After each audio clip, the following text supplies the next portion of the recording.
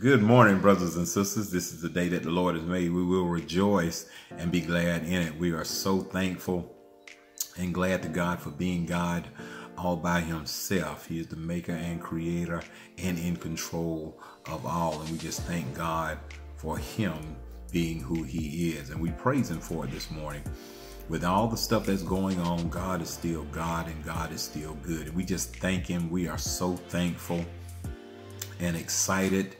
Especially this time of year. It's a year end, and also the almost the start of a new year, showing how God has blessed. Even though we're going through a lot of things, in the midst of everything, God has still been a constant. He has still been consistent. He has still been God, and that is a wonderful thing. His grace and his mercy and his love faileth not, and we just thank God for that. We just thank God for all of you tuning in this morning or this afternoon, whenever you getting the opportunity to look at this, and we just thank God for it. We do solicit your prayers for the poor, the sick, the shut in, all of those who are in bereavement, the caretakers, the essential workers, all of those who are taking care of other folks. We just thank God for them, and we pray their strength and encouragement in the Lord. Amen. With so many things going on, we do ask for comfort for those who are mourning the loss of loved ones. Me and one of my deacons were talking yesterday about thinking back and reflecting on family who's gone on, who's not here, who you've shared this time of the year with over the decades, and now they're gone. But you have to move on. You may get through it, but you don't get over it. Amen. And this is where we left it. But God is still good. God is still strengthening, and we thank God for that. And there is a word from the Lord this morning, and we want to get into that. But before we get into the word, we ask that you come and join us in a word of prayer. Dear Father, we come in the name of Jesus, thanking you for being so good to us, thanking you for your grace and your mercy, looking beyond all of our faults and seeing our needs. Lord, we need you. We need you without a shadow of a doubt. We need you in everything that we do. We need you no matter how great, no matter how small it is. We need you. And you've told us in all our ways, whether big or small, in all our ways, we should acknowledge you, and you shall direct our path, and we will follow that this morning. Father, we come praying for the sick. We come praying for those who are shut in. We come praying for the encouragement of those who are taking care of those who can't take care of themselves. We're praying for those who are in mourning and bereavement this morning over lost loved ones, or ones who have passed on, as they reflect back, and you will strengthen them through your Holy Spirit. We thank you this day. Father, we ask that you bless your word. Bless your word. Bless the hearers and doers of your word. And we ask that you continue to strengthen this ministry and bless this ministry as we go on to do your will and not our will. These and other blessings we ask in our son Jesus' name. Amen. Amen. Our word for today is found in the New Testament in one of Paul's one of Paul's epistles to the churches, not one of his pastoral epistles, but one of his epistles to the churches, the church at Ephesus. We want to look at Ephesians 6, Ephesians, the 6th chapter, and want to look at one verse, that 17th verse. And we know this is chapter, and it says, put on the whole armor of God. Well, we're taking one part of that armor, and we want to look at it briefly. And that 17th verse says, and take the helmet of salvation and the sword of the Spirit, which is the word of God. Amen. And we would like to use as a thought today, the word of God. The word of God. And in teaching about the word of God and in discussing about the word of God, we've talked and we've said how Jesus is the word of God. But we also do know that there is a literal or a written word as well. We know that there is a holy writ. We know that there is a script. We know that the scrolls are there of inspired men through the Holy Ghost writing the words of God. We look, for example, Jesus, who is the Word made flesh. Jesus was baptized in the river Jordan by John the Baptist. And then he was led in the wilderness by the Holy Ghost to be tempted of Satan. Amen. He fasted 40 days and 40 nights. And after that fast, he was hungry. And then Satan came to him and tempted him 3 times. The first one, if you are the Son of God, turn these stones into bread and eat. And then Jesus used the word of God, amen, on him all 3 times. See, the devil wanted him to succumb to his tricks, but Jesus did not. Every time Satan would present something to Jesus, he would use the word of God to overcome that temptation. He would always begin his responses to Satan with the clause, "It is written," which means that the word in which he is speaking are words that had been documented down through history. Amen. That meant that someone had been inspired to write these words spoken by the mouth of God himself to be referenced by mankind down through the ages.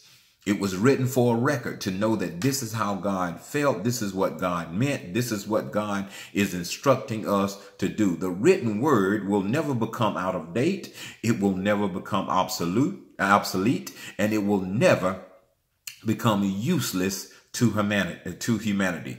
This is the importance of the word of God.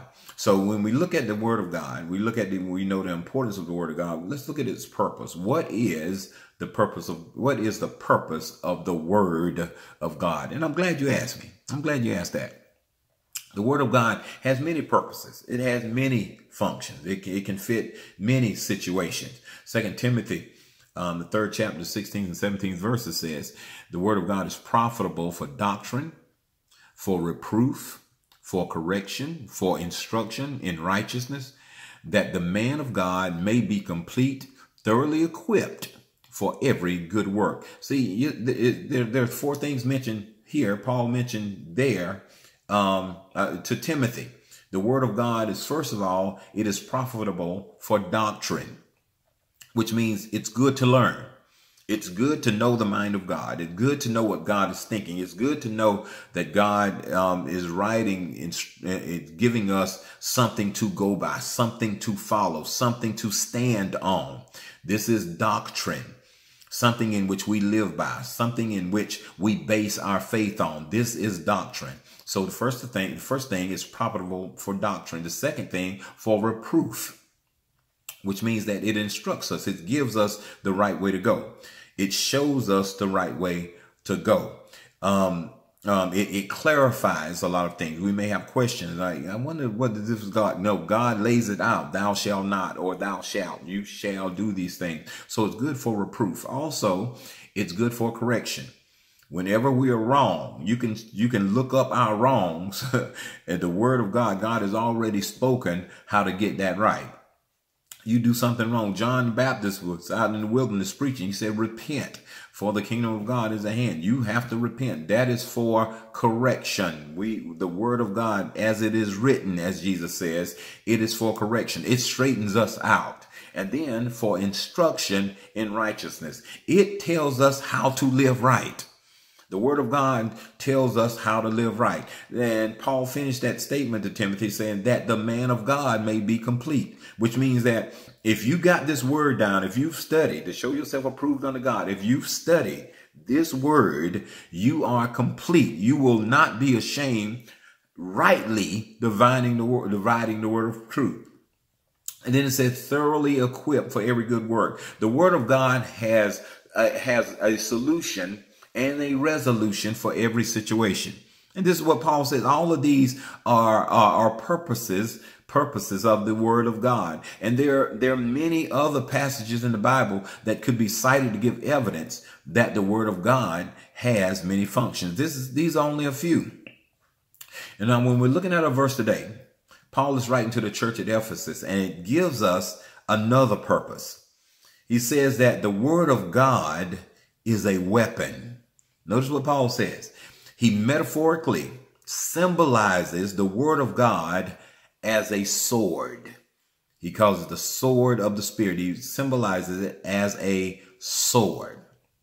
And it's not to be used against flesh and blood. It's not to kill people. But Paul tells what the word of God, or that sword of the Spirit, what it's used to fight against. He said that it's used to fight against principalities. Yeah. His rules of fight against powers, against the rulers of the darkness of this age or this present time. It's used against spiritual wickedness in high places.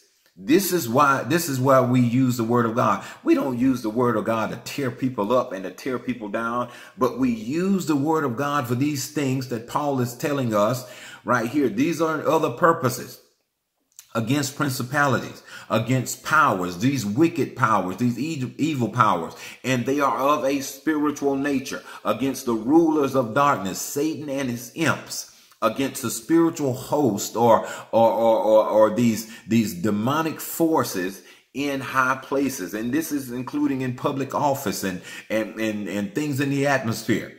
We use the word of God to speak these things. And of all the armor, Paul lists in chapter 6, such as the shield of faith and the helmet of salvation, and that's just two of them. The sword of the Spirit is the only offensive weapon. Everything else is used. All other parts of the armor is used to cover and protect the body. But the sword of the Spirit, which is the word of God, is the only offensive weapon that Paul gives. And the sword is used to destroy and to wound the enemy. This is the only thing that Paul gives us to fight back. This is the only weapon or the piece of the armor that we have that Paul tells us that we have to fight back. And it is the word of God. We're covered by God, but the sword is what we use to fight back. Amen. We can take the licks, but we can also give the licks back. But we have to use the word of God. We can't give Satan a piece of our mind. We have to give Satan a piece of the word. That is our sword. That is our weapon that we use, that God has given us to fight the enemy. Now, this sword is the sword of the Spirit. In other words, the word of God was given by the inspiration of the Holy Ghost. It also lets us know that the word of God is the most effective weapon against our spiritual enemies. And remember, Paul wrote to the church at Corinth and told them that our weapons are not carnal. Amen. As a gun and all this, they're not carnal.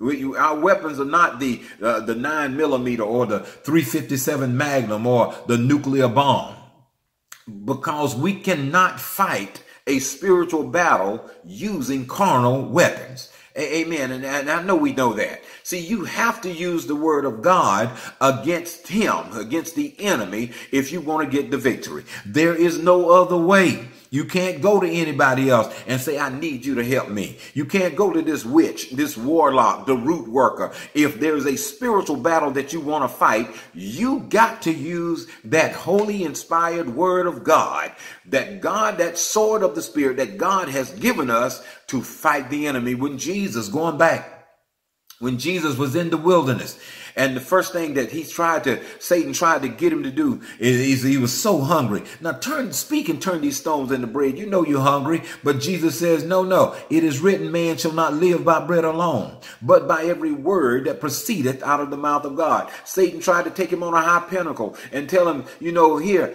jump down, because the word says, Satan even tried to use the word against the word. So we got to be slick. Just because folk can quote scripture don't mean that they're of God. But Jesus says that man shouldn't tempt the Lord thy God. Amen. And he did a third. He took him to a mountain and showed him all the kingdoms of the world and said, this stuff is mine. If you bow down, I'll give it to you. But Jesus said, thou shalt worship the Lord thy God, and him only will I serve. You got to be able to use the word against the enemy in order to get the victory. If you're going to do damage to the enemy, you got to know the sword of the Spirit, which is the word of God. Amen. And just like a sword in battle, the word of God must be wielded or handled properly. You got to know how to use it. You got to know how to use it. In order to become effective and to know how to use things, you got to practice it. The word of God or the sword of the Spirit is not just for ceremonial use. You see these military people and they have their swords and they look all down and they're dressed, they look all tight and they're dressed blues and stuff. And that sword is just hanging to the side for ceremonial use. Amen. The word of God is not just for that. And it's not just to make one who bears it look good. Your quoting scripture is not good enough. Oh, yeah, you can impress folk because you know some word and you know some Bible, but can you use it? Can you use it? It's good to have a gun, but can you use it? It's good to have a knife or a sword, but can you use it? It's good to have a bomb, but can you use it, or do you know how to use it effectively? It's best wielded or it's best used when the spoken word is spoken out loud against the forces of darkness that attack us. You got to be able to call that enemy or call that monkey out using the word of God. Amen. You got to be able to speak that thing out. You got to be able to know it. When you know that the enemy is coming against you with all sorts of mess and all sorts of things, you got to be able to use the word of God and be able to speak out loud and say, no weapon formed against me shall be able to prosper. When he comes in and bring one thing after another, like a Job crisis and stuff, you got to be able to speak that word. And says, when the enemy comes in like a flood, the Spirit of the Lord will lift up a standard against. You got to be able to know how to use that sword. You got to be able to cut that mess up right or left. It's a double-edged sword. That is a weapon that God has given us. When the enemy comes to attack us, you got something to fight back, but you got to know how to use us. If they attack us, if the enemy attack us with some serious illness, for example, Psalm 118 and 17, you got to know that word. You got to be able to speak to it and say, I shall not die, but live and declare the works of the Lord. You got to be able to do that. If the enemy attacks us with some kind of messy financial situation, you got to be able to say, as Paul wrote the church in Philippians 4:13, I can do all things through Christ, which strengthens me. And then he finished up in that 19th verse and said, but my God shall supply all my needs. I know the enemy is coming in and he's trying to mess with my finances and my money is looking funny and all this stuff. And I got more month than I do money and all of this stuff. I got to be able to say, God's got my back. God's going to take care of me, but I got to be able to use that weapon. I got to be able to speak that weapon to make it become effective. The sword of the Spirit is effective for use against any attack of the enemy. Anything that Satan has to come to you, he cannot resist or he cannot fight against the word of God. No matter what the problem, no matter what the situation, the word of God can handle it. But the only way you can use it or know how to use it, you got to get into that word. You got to get into the sword of the Spirit. You got to know how to use the word of God if you're going to speak. Don't just quote something you heard somebody else say. You got to know it for yourself. You got to know it for yourself. The sons of Sceva, who in Acts 19, who were professional exorcists. They came against a man who was possessed with a demon. The Bible says that seven of them, Sceva had 7 sons, and they went there and they were going to cast this demon out of this man. But it was one of those strong demons. It was one that talked with that voice like, what you doing there? And they came there and they said, in the name of Jesus, whom Paul preaches, we cast you out. But the demon knew that they did not know the word of God. Amen. The demon looked at him and said, said, now Jesus we know, and Paul we know, but who are you? And the Bible says that demon possessed man jumped on all 7 of them and whipped them because they did not know how to use that weapon that God had. Jesus is the word of God. The word is also written. And that's why we must get that word in us. David said, thy word have I hidden in my heart that I might not sin against thee. We have to get that word down on the inside, and we have to be ready to use it at any time. But we cannot use it if we don't know what the word is. That's why you need to read your Bible every day. That's why you need to study your word. That's why you need to ask God, let this word stay in me, Lord. Let this word stay in me. Let my steps be ordered by your word. Amen. It is important to know the word of God. It's important to know the purposes of the word of God. So don't just stand around anymore.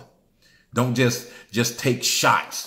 Don't just take the shots of the enemy. Don't just let Satan punch you and you grab yourself and cry. You got to take up the sword of the Spirit and you got to fight back. You got to do some damage on that enemy. Jesus says, or God says, he told Adam or he told Eve that the enemy will bruise his heel, but your seed will bruise his head. And how do we bruise the head of the enemy? How do we bruise that serpent's head? We have to use the word of God. We have to use the word of God. But you have to learn how to use that weapon. You have to learn how to use that weapon. You have to know what that word can do. You have to know when to say it and when to use it. And Paul put it plainly when he wrote to Timothy. And he said, son, he said, study. That's a key word. He says, study. Now, when you study, you ain't trying to impress anybody else. But he says, study to show thyself approved unto God. When you're reading the Bible, it's not to get out and tell somebody, well, I read 15 verses this morning, this chapter. It is getting so good. It is getting so good. I just love reading the word every day. But are you learning how to use that word? Are you putting it in your heart? Amen. Are you putting it in your heart? Study to show yourself approved unto God. God, I'm doing this because I want to know as much as I can about you. And I want to know how to use the weapon in which you've given me.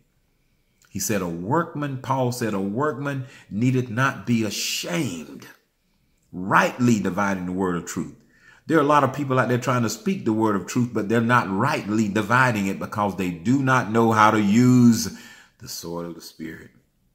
They don't know how to use the word of God.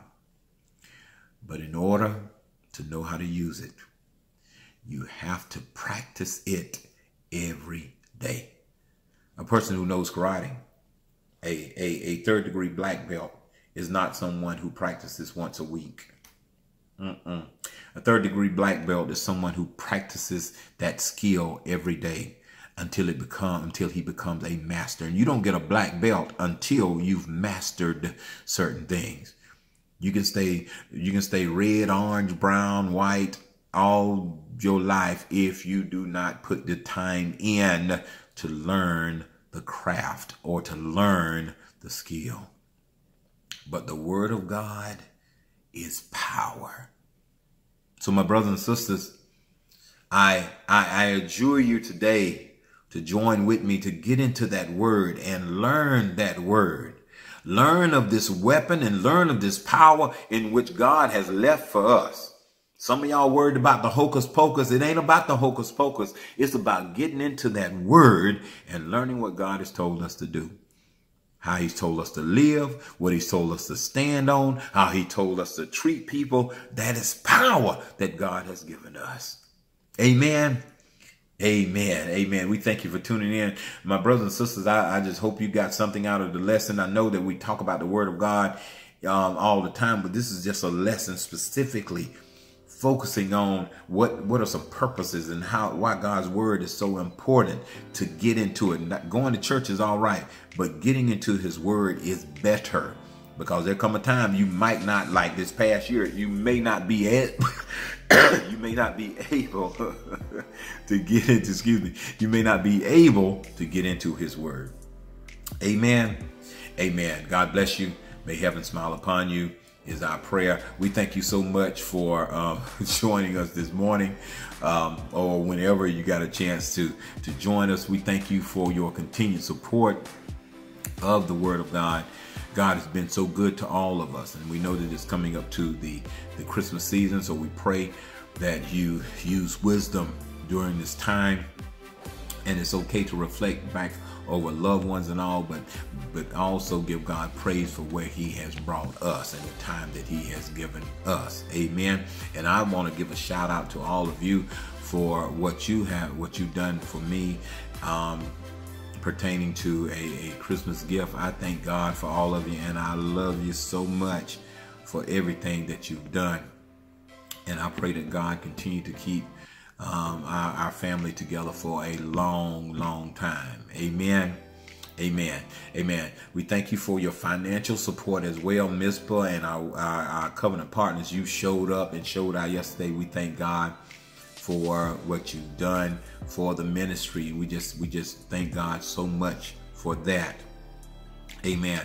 We will be back at the house again the second Saturday in January. I don't have that date right on hand right now, but it will be the second Saturday in January. I was looking to hopefully go in first part of January, but with the surges starting again, we don't know. So, you know, God gives us a sound mind, so we better be safe with that. But we're playing it by ear, listening out for the unction of the Lord to tell us, you know, it's okay, and we go back in. I know what everybody else might be doing, but I'm talking about us. Amen. So we want to see what happens this first part after Christmas, and when things start to go back down, we'll see how things are. Amen. But bracing the second Saturday coming up, bracing the second Sunday, that Saturday, bracing the second Sunday in January, that's when the trustee committee will come back together again for our tithe and offerings, and also for our covenant partners.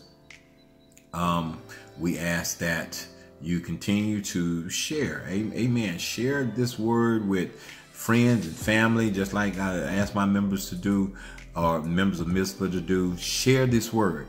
Amen. And we thank God for your contributions that you've given, that God has laid on your heart to share with us.